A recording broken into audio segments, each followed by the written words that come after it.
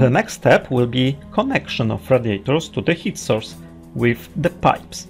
We can draw separately supply and return pipes. However, it's faster to draw immediately a pair supply and return pipes.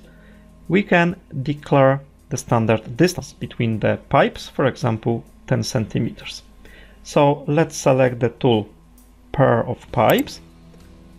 And now let's draw from radiator to radiator.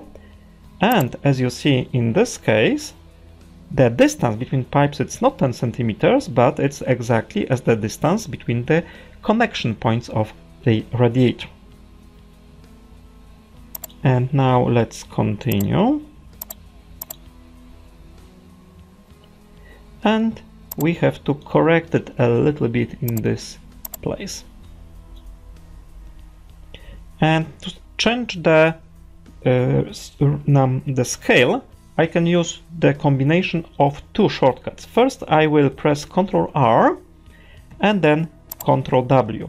So as you see, with just these two shortcuts, I can select very quickly and flexibly the range of drawing that I wish to see at the specific moment. So we've got the pipes. However, as you remember, the diagram doesn't maintain the horizontal dimensions. So for horizontal pipes, we have to enter the lengths manually.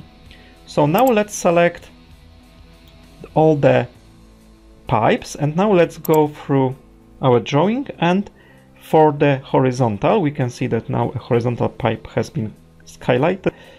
We have to enter these values manually. This one is a vertical pipe, so we may leave this field without the value, without the manually entered value. The program estimated from the drawing that the height would be 2.35, and let's say that it's precisely enough. Now we've got again the horizontal pipe, so let's write 3 meters, for example. This is vertical, again horizontal, so let's say 1 meter, here 2, vertical, and here 1, and here 2. So we enter the lengths, and we also may insert some local pressure resistance that we cannot see in this diagram. For example, here we can enter a bypass around the riser. We also may need the jumps or a bend that are not seen in the diagram. And it's also not a bad idea to insert labels, so later on we can see, for example, selected diameters. So we have to go to the Structure tab and select the label, and let's place it here, here, and here, for example.